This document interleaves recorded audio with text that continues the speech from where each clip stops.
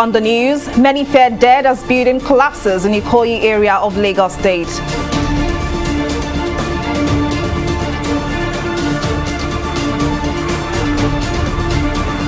DHQ proposes merger of Army, Air Force and Naval War Colleges for operational efficiency.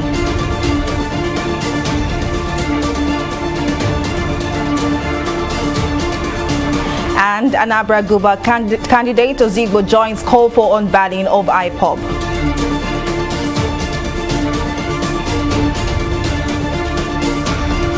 Glad to have you join us on News Now. I am Folashade Ogurinde. We begin tonight with the sad news that a 21-story building under construction in Gerald Road, Ikoyi, Lagos State has collapsed. The number of persons trapped is yet unconfirmed, but workers and neighbors scrambled to dig people out of the rubble of the collapsed building. Officials of the National Emergency Management Agency say they are trying to deploy the military for crowd control as apprehensive sympathizers insist there are many people trapped inside the building. According to eyewitnesses, over 50 persons are believed to be trapped inside the building. Meanwhile, Lagos State Commissioner of Police Akim Odumosu says 3 corpses have been recovered, while efforts are underway to recover others. But the fact is that we got information that the building collapsed about a few hours ago, and we deployed all the rescue apparatus of Lagos State government. So we learned that it was 21-story building, and so far 3 have been rescued alive and 3 have lost their life so far. And until the operation ends, we cannot know the actual figure. But it should be rest assured that whoever that is trapped here, we are going to make sure that we rescue everybody trapped here. That's why the government has asked for more, more apparatus from other agencies, so to come in now to assist. So to those who have lost, we cannot ascertain either Mr. A or Mr. B or Mr. C. So which will not give opportunity now to locate the family. At the end of the day, the deputy governor is here physically on the ground. You see him now. The commissioner for fiscal planning is here. So all the rescue agencies are here from the federal, so from the states and other agencies that are assisting. So just to be patient. All what you know is that we don't want more casualty. That's why we are controlling the crowd, because the building there is going down and everybody around there, it can affect anybody. That's why we are just pushing crowd out so that I can give opportunity for the professionals to do their job faster, so that whoever that is trapped and still alive will rescue. You'll see the medical personnel, everybody's on the ground. So just be patient with us. At the end of the day, the next 2 hours now, I will debrief the press to let them know, to update. But for now, the rescue mission is on and all hands are on deck. And we are not leaving until we get to ground zero. You know that no human being is there again. How many people were inside, sir? Well, we don't know. We don't know. So the person, so we don't know. So those to give us that figure are the site managers. When we get the site managers now, will tell us. We learned that some people just came in, artisans came in to do different types of job. So we don't know which particular one. And we don't even know which floor are they are working. But you said at least 3 have been rescued? Yes, and 3 corpses still have been recovered. So the operation still goes on. At the end of the day, we get the people in charge. So we get the site manager, we get the site engineer, so all those that are supervising, through them now we have the figure of those who are on the site. Any indication about the cause of the collapse? The cause? Not yet. Not yet. What we're after now is rescue mission. After the rescue mission now, then the technical officer will now go into it. Maybe they need to take some samples to lab to know what happens. So maybe there's going to be, maybe there's standard or not, it's not for me. But the technical officers now, the site engineers now, the government engineers, they will now meet and find out what is the cause. But for now, what we're after is to rescue lives that are there. That's what we're after right now. How do you explain that the rescue took so long to arrive on the site? But joining us now to discuss this further is our correspondent, Mary Kano, who is at the site of the incident to bring us more details. Thank you so much, Mary, for joining us on News Now. Now, could you tell us more? What exactly is going on at the site of the incident? Are there recovered more bodies? Fola Shade, thank you for having me on the news. Well, it is a precarious situation right here in Gerald Road, Ikoyi, Lagos State, where a 21-story building actually collapsed, and the number of people who are currently buried under the rubble is yet to be ascertained. We had the Commissioner of Police, Hakeem Odumos, to speak on the situation, and he also said he was unable to ascertain the number of people who are currently buried under the rubble. Well, not much can be said about the situation. About 6 people, 3 people have been, 3 bodies rather, have been recovered from the site, and 3 also were recovered, buried, rescued alive. 3 people were rescued alive, and 3 bodies were recovered from under the rubble. We are still waiting to get a proper definition of what the situation is currently like. We learned that this is a building currently under construction. Have you been able to learn any new thing, perhaps what caused the collapse in the first place?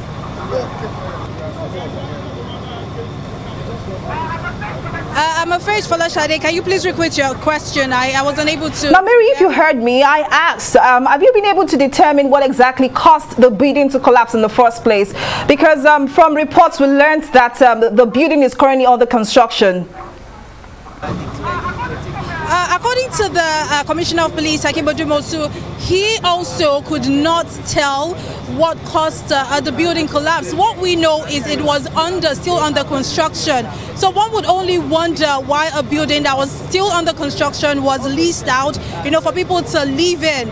So far, I was able to witness a body carried out from underneath the rubble, but we don't know exactly what caused the collapse, and we are also not aware of how many people are currently buried under. But all we know is that about 6 people, 3 people have been recovered, while 3 bodies were also recovered. 3 people were rescued, 3 bodies recovered. That's all we know for now. But right here we have some rescue agencies. We have NEMA over here. We have the Fire Service Department. We have the police. We have some soldiers, the army officials here, and that is all that we know for now. Maybe in some minutes we'll be able to know exactly what the situation is. Now, we can see some buildings around you. Are they in good shape? And have you been able to see some operatives from the emergency agencies trying to take away this rubble to rescue the victims from now? The rescue agencies are around. Like I said, we have the police, we have the NEMA around right now. We have the soldiers around, and they are also helping to pick up the bodies, to get the bodies. Right here behind me, you have the Deputy Governor of Lagos State, who is also present at the scene of the collapse. He has also gone round to see the situation, what the situation is like, but he's not willing to grant an interview, and that's all we know for now. All right, thank you so much, Mary. We'll definitely join you later in the news bulletin for more updates on that, but please stay safe in the meantime. Well, moving on, the Nigerian military is considering the fusion of the Army, Air Force and Naval War Colleges in the country to enhance operational efficiency. This is according to the Chief of Defense Staff, General Lucky Irabo, at the Defense Headquarters Maiden Joint Operations Planning Exercise for Army, Naval and Air Force War Colleges, Nigeria. Also speaking, the Commandant, Army War College, Nigeria, Major General Solomon Udonwa, expressed optimism that the participants of the exercise, codenamed Exercise Skylark, would become better equipped in response to contemporary security challenges bedeviling Nigeria. The whole essence is for us to understand that joint planning is essential. It's when you're able to know yourself during the time of training, that of course you'll be able to know the strengths and of course if I may use the expression, the weaknesses of your colleagues. Thereafter, how one need to leverage the strengths of each other, as well as how you can cover up whatever gaps exist at this level. So this is precisely what we intend to achieve, and we're already on the right course. And I believe that as the leadership of the armed forces evolves, there will be, of course, change and continuity with this idea. I'm confident that the benefits of this exercise will strengthen our resolve to make it more sustainable in the coming years. So the participants, I enjoin you to devote yourselves to the exercise as you stand to benefit from your interactions with one another, while seeking viable options for the employment of land, maritime and air power in a joint environment to solve problems brought out during the exercise. Still on security, the Nigerian Army says over 30 terrorists have been killed following a raid by joint troops of Operation Hadinkai, carrying out operations on terrorist enclaves in the northeast. The spokesman for the Nigerian Army, Brigadier General Oyema Nwachiku, in a statement on Sunday, said the raid was part of intensified operations by the military in the region. He maintained that the successful joint operations conducted by both the air and land components of the Army underscore the importance of synergy and cooperation in the fight against terrorism and insurgency in the country. He thereafter asserted that troops of Operation Hadinkai remained resolute and unshaken in their effort to bring the insurgents to their knees. Away from security now to politics, candidate of the People's Democratic Party, PDP, in the Anambra governorship election, Valentine Ozigbo, says leader of the indigenous people of Biafra, IPOB, Nnamdi Kanu, is filling the vacuum of leadership failure in the southeast. Ozigbo made the assertion during a debate held for the governorship election candidates in Awka, the state capital, on Monday.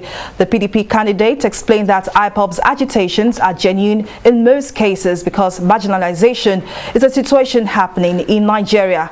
Ozigbo called for the release of Kanu and the proscription of IPOB as a terrorist group. He also called for dialogue from all concerned parties for peace to reign in the southeastern state.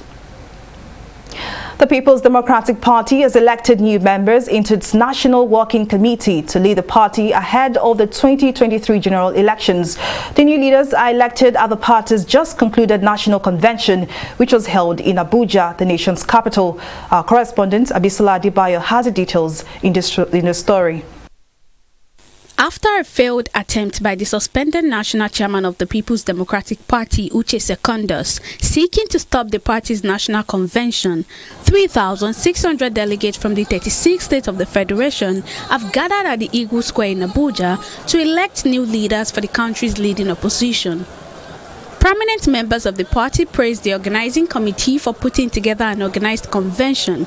They maintained that the results of the convention will help reposition the party. For a party that has been in opposition for upward of 6 years, you can see the energy in the air, the determination. I'm very, very impressed with the resilience of PDP as a party. The whole place is agog, and you can almost touch the optimism in the air. Nigerians will hear more from the PDP, and they will be happy that the party will come back together, organize themselves, win power, and reconstruct Nigeria. You can see PDP is an organized party. Definitely, we are going to revive the party and put the party in a very strong footing. The delegate, who explained that the country has been in a bad situation since the emergence of the current APC administration, stressed the need for the convention, which will aid the PDP's return to power come 2023. Now that you have tested another party, you know which party to vote. You are now well experienced to know what is right, especially with the leadership of my brother, Professor Ayu. I have no doubt that we are going to lead to success. PDP is ready to play its role and to rescue the nation from its current problems. I think they do not have the necessary recipe and know how to take Nigeria forward. The next big thing for the PDP is to nominate a candidate for the party who can tackle the challenges now facing the country at large, particularly the unity of the country, the economic reform of the country, the security challenges of the country, and the restructuring of the country. At the end of the event, former Senator Iyorchia Ayu, who is a consensus candidate for the position, took over the leadership of the main opposition party alongside 20 others elected into various positions within the PDP National Working Committee. Abisola Adebayo, TV360 News.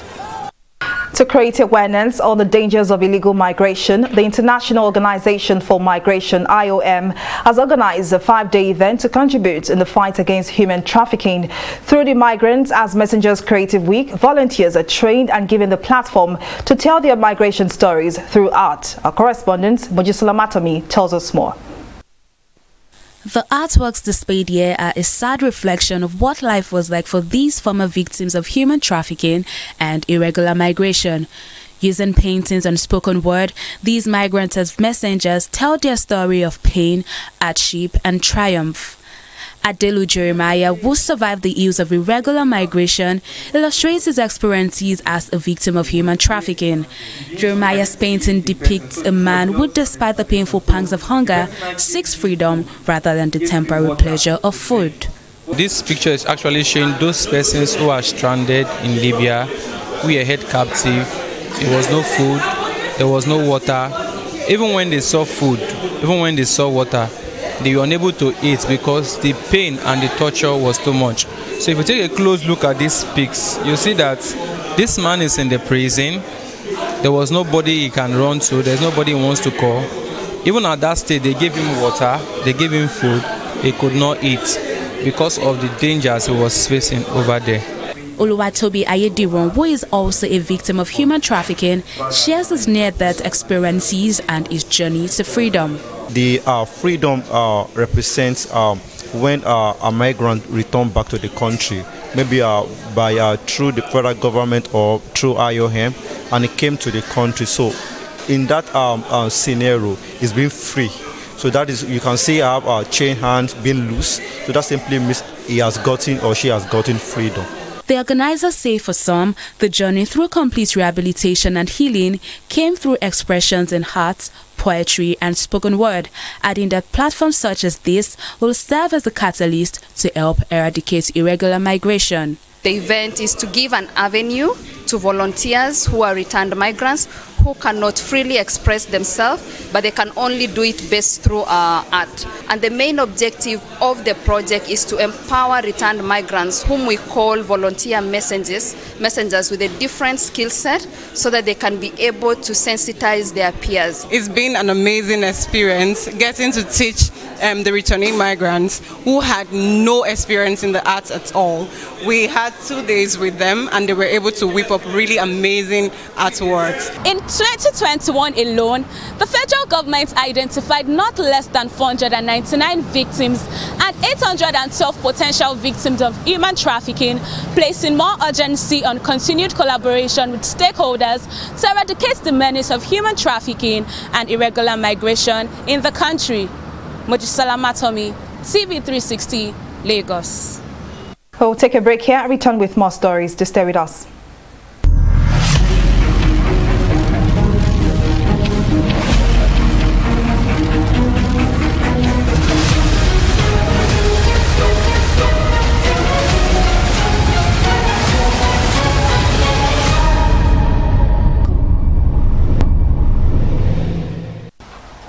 Welcome back. Now we're connecting back to Mary Kano, our correspondent, who is at the site of the 21-story building which crashed earlier this afternoon at Gerald Road, Ikoyi, Lagos State. Thank you so much, Mary, for rejoining us.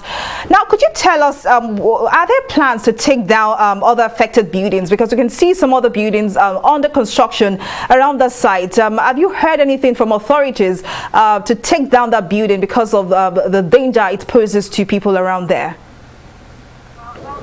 All right, Folashade. Well, the situation is still the same.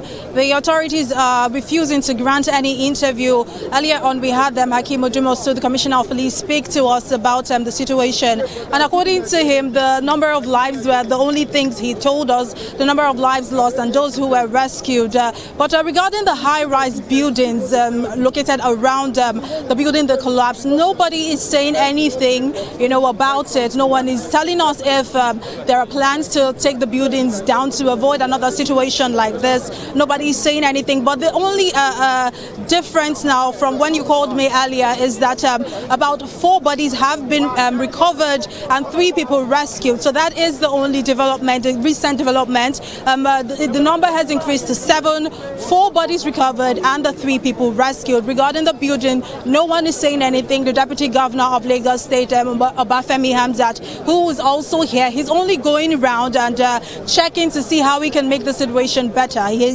has refused to grant any interview. Update. Before I let you go, Mary, has there been an update with regards to the number of casualties so far? And have authorities been able to rescue anyone alive? Like I said, only the number has increased. Earlier when you called it was 6, but now it is 7. 4 bodies recovered and the 3 people rescued. That is the only change, the only development that we have witnessed so far. Although the construction company, according to people who were around, witnesses, those who were part of the construction company were also buried right under the rubble. They were right there when the building collapsed. Fire truck is coming. That is the only situation. Right now I'm moving because we have a fire truck leaving the place and we've been told to move. That is the current situation that we are facing right now at Gerald Road in Ikoyi, Lagos State.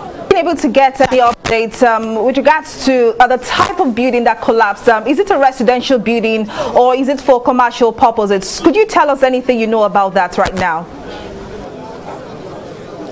I'm afraid, Shade, can you please repeat the question? Asked, have you been able to get any updates with regards to the type of building that collapsed?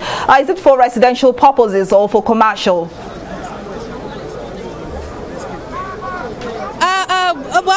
According to what we know, it's a 21-story building and it's for residential purposes. It is an uncompleted building that was leased out for people to rent.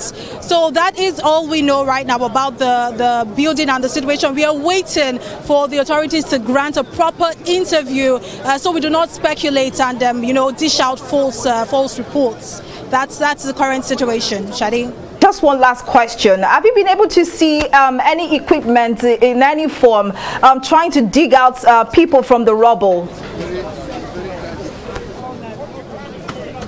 Folashade, can you please repeat the question? Heard me. I asked, have you been able to see any equipment or basically authorities taking up rescue missions, taking out the rubble to free up some people who perhaps survived the crash?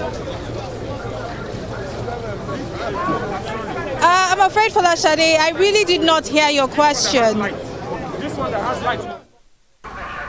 All right, Mary, thank you so much for those updates you gave. Thank you so much on News Now. Moving on, we'll take a short break and return with more stories. Just stay with us.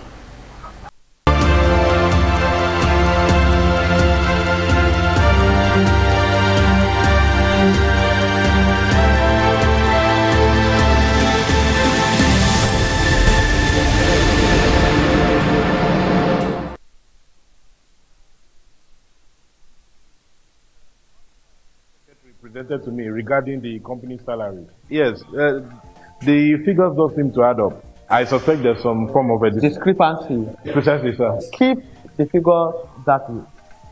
That's fraudulent, sir. That's my money. I'm sorry, sir. I can't do that, sir. See how padded your sheets are. Are you telling me you cannot pad up figures? Sir, padding is against best auditing practices, and it's a form of corruption.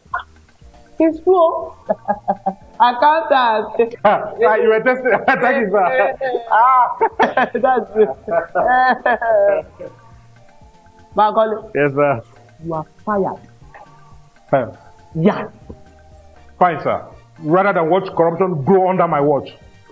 Padding is a form of corruption and not in my country, sir. Corruption not in my country. Stop corruption now.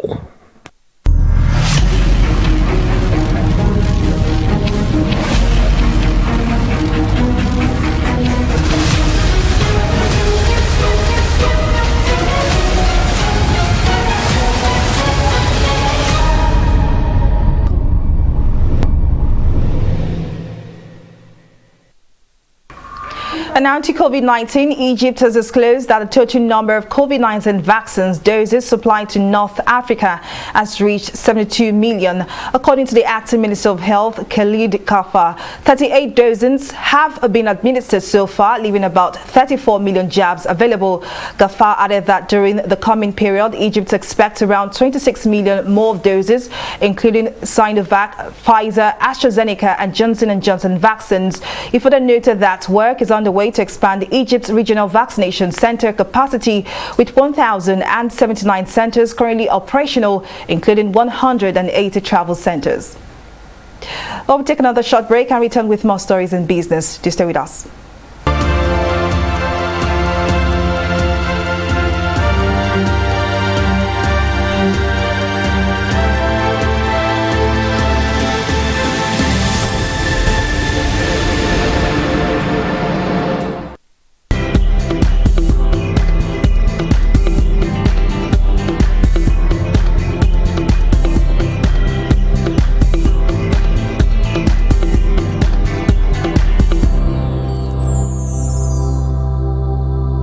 For business news is up next with Abisola Adebayo. Over to you, Abisola.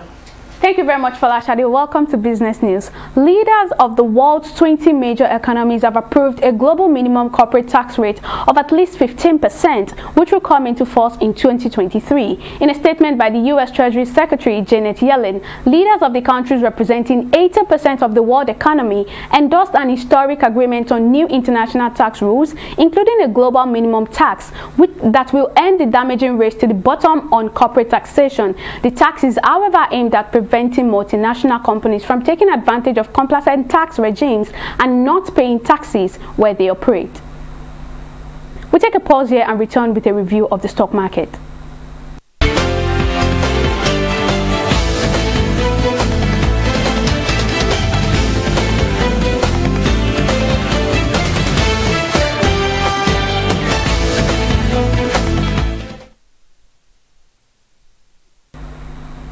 The nation's bonds market resumed the week on a bearish mood to halt the bullish sentiment of two consecutive trading sessions, with the market capitalization losing over 20 billion naira. The downturn was spurred by investor sell sentiment on the insurance and industrial goods sector. Specifically, the market capitalization set 27 billion naira to close at 21.906 trillion naira. The all-share index dipped by 0.15%. The market's negative performance was driven by price depreciation in large and medium capitalized stock, which was led by Etana and UPDC. On the gainers list, Fitzin and Guinness topped that chart today. Moving on to market summary, our market summary sees a total volume of 378 million units of shares valued at over 3 billion naira, exchanging and in 6,384 deals. Moving on to the global market today, it's all in the positive territory. On the foreign scene, London's FTSE marked its highest close in 20 months on Monday, aided by gains in most bank stocks and a weaker pound, while shares of British bank Barclays slipped after its chief executive officer stepped down. The Dow Jones, in the same vein, rose slightly on the first trading day of November after markets emerged from the historically tough seasonal period successfully. Shares in Asia Pacific were mixed on Monday as investors reacted to economic data that showed a mixed picture of Chinese manufacturing activity in October. That's all on Stock Market Review. Over to Falashade for the rest of the news. Well, thank you so much, Abisola, for that update. Now, on the foreign scene, Ethiopia's Prime Minister Abiy Ahmed has appealed to citizens to take up arms to block advancing rebel fighters. The Prime Minister made the call after the rebels from the northern Tigray state reportedly seized control of more towns in neighboring Amara. The Tigray People's Liberation Front, however, says it aims to break a siege of the northern region. Meanwhile, the Ethiopian government said the rebels executed more than 100 youth residents in the Kombocha area. The TPLF has not commented, and there has been no confirmation of the killings. Well, up next is Entertainment Reporter News Now.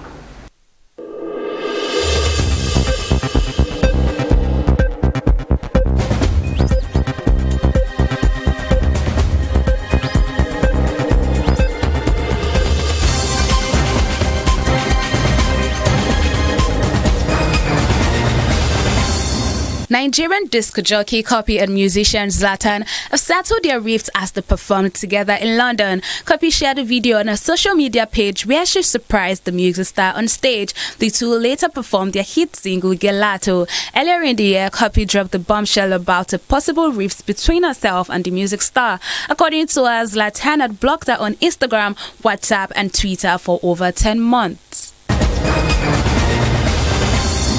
Grammy-winning Nigerian superstar Wizkid has revealed the title of his next album and its release date as his fourth studio album, Made in Lagos, clocks 1 year. Since the Made in Lagos album was released, it's produced many heights and been streamed over 1 billion times. It also produced Africa's first #1 top 10 hit on the Billboard Hot 100. His next album will be titled More Love, Less Ego, and it will be released on the final days of his Made in Lagos tour, which will end in Canada January 22, 2022. And that is all that we have for you in the entertainment segment of News Now.